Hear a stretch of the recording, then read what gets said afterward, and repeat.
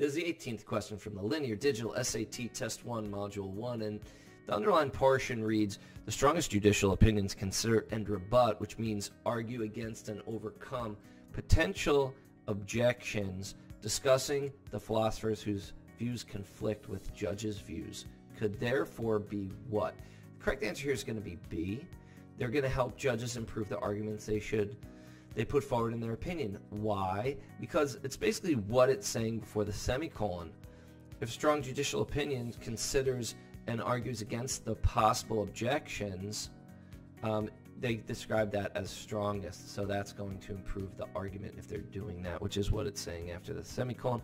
See the video. Check us out on YouTube, IB Masters Learning Center. Have a great day.